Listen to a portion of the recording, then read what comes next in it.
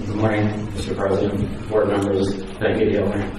I'm Herbert Porr. I'm the Senior Vice President with Field and Roll Associates.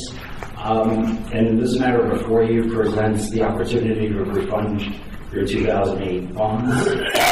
Our recommendation, and I usually say my recommendation will last, but our recommendation is to delay approval of this transaction so we have further clarity with respect to the petition for the writ of mandate against the newly adopted rates. Excuse me. The board staff went through a lot of work last summer and during the fall to adopt a new rate structure, and that's been challenged. So the challenge casts a pall over the district's financial health, where you roll back rates to prior levels. Projections show that you may not be able to meet your covenants in your bond issue currently. You may not be able to make debt service payments. You may not be able to proceed with your pay-go capital plan. So at this time, without having more clarity with respect to how the decision is going to be made, and there is a hearing in June with respect to the petition, we would recommend that you hold off approving this until we have more clarity. The market does not like uncertainty, and obviously the petition puts a lot of uncertainty with respect to your financial position.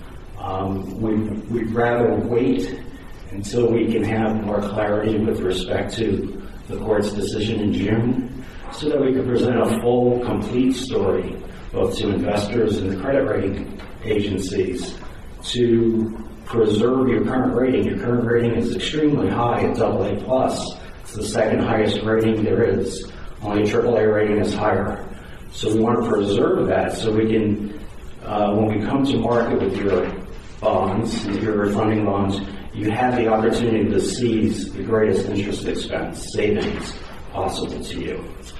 The uncertain, were you to move forward and with the uncertainty and the lack of a complete package to the market, we're concerned that investors may take advantage of you, that your bonds may not trade at a AA+ rating. Were S&P to maintain your AA+ rating or affirm your AA+ rating, there is the potential that they would downgrade you. We don't know to what level they would downgrade you at, but looking at some of the stress tests provided by staff with respect to your forecast of financial results in the future, we would expect you to be downgraded. We don't know how far down the ladder you would go, but that would certainly put the opportunity to save $300,000 or so a year really in jeopardy. So I tried to take something that was very difficult and make it simple for you today, but if you have any questions for me, I'm happy to answer them directly.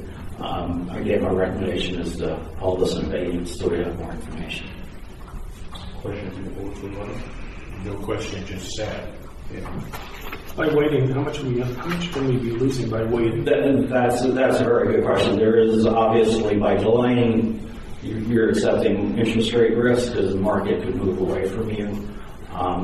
It's very difficult to estimate. One, the market's been very volatile, but over a period of, if you look at the market where it's been over a fairly long period of time, it's trended down. Interest rates are close to historical norms.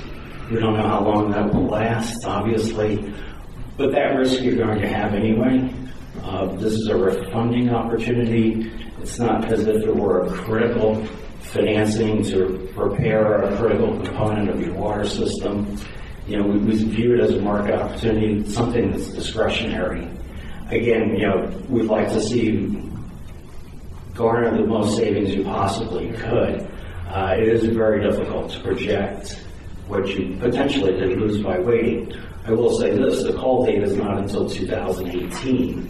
So you have a window of almost 2.5 years or 2 years or so for the market to bounce back, so to speak, were to move against you. The other factor with the advance refunding is as you get closer to the call date, savings tends to increase because you're not putting as much money away in an escrow to retire your 2008 bonds. So in theory, If we're rates that remain about the same, the closer you get to the call date, the more savings you could potentially have. Again, very interest rate sensitive at this point. I can't really predict how much you could possibly lose. You could possibly lose nothing. The market may move the other way and make it better. So there's no way to tell, unfortunately. Even in good times or very stable times, it's hard to predict where interest rates are going to be tomorrow, let alone in 2 months. But that's something you can't control. The market, taking the opportunity to delay the financing, understand what the results of the petition will be, being able to present the full story. Right now we'd be speculating on what the outcome would be. Being able to have more clarity, more understanding of what the petition, what the court will decide, gives you the opportunity to control that risk. We present the full credit at that time with the full story to Standard & Poor's, to the investment community. It gives you an opportunity to control that risk. Thank you. Other question?